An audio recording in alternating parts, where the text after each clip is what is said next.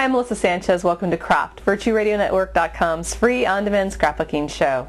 This week we're doing a special layout. This particular layout is for my friend Leanne, who was recently diagnosed with breast cancer, recently had her surgery, and is now going through chemo. Breast cancer affects thousands of women every year, and more it just becomes, it's like an epidemic. Women are getting breast cancer younger and younger.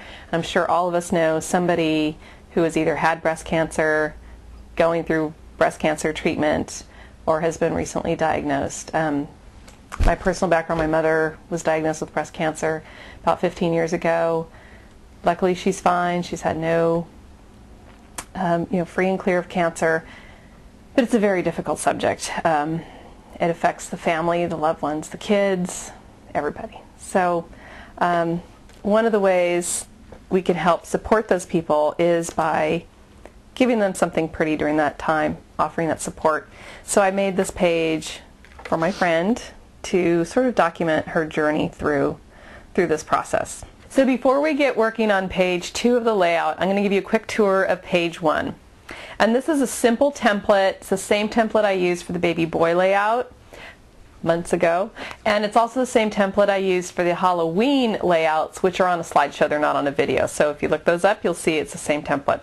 And basically what it is 2 pieces of cardstock, one trimmed smaller than the other, and I used a decorative edge along all 4 sides, and then I punched out the corners, laid the one piece on top of each other, took one 6x12 piece of patterned paper, ripped it, mounted it on top, and then cut a circle. Literally, I used a paper plate from my son's birthday party that I grabbed out of my cabinet. So I just traced it and cut it, and then I just embellished it with flowers, added some ribbon, added the frame and the title, and this really cool retro lady that I found from one of our journal pads. And I stamped with some pearlescent ink.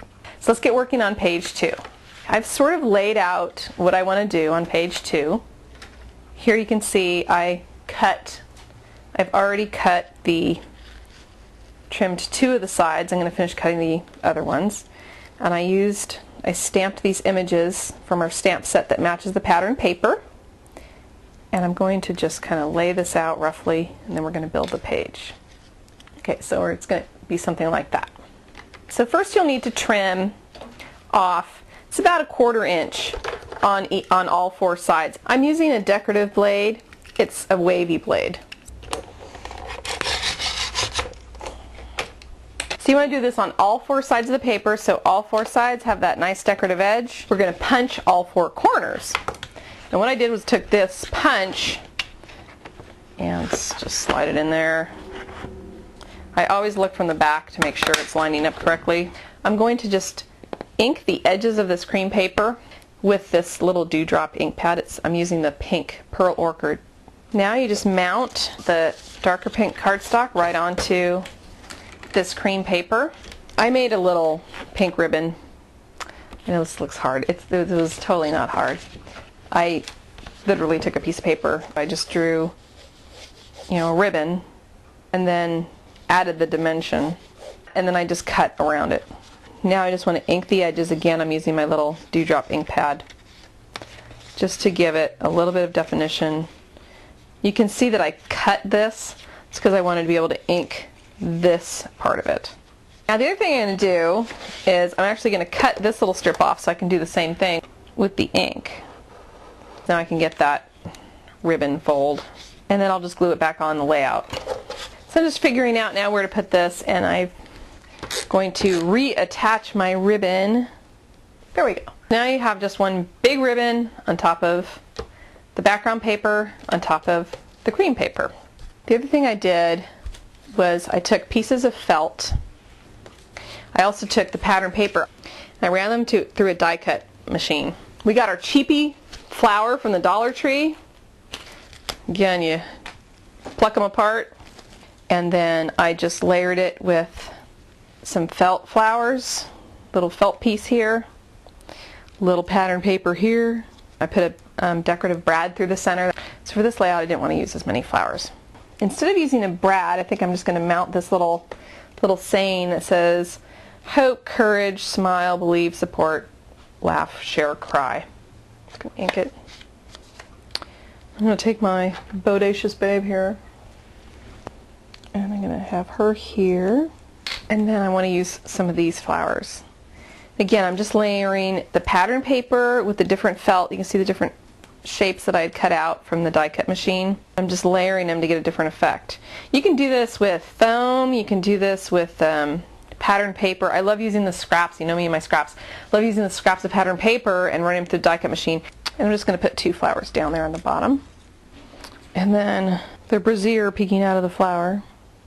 The idea for the second page is, I told you we have a picture of my friend at her first chemo, and she can shrink these pictures down, but I've put these little ribbon through these charms that say strength. This one says courage.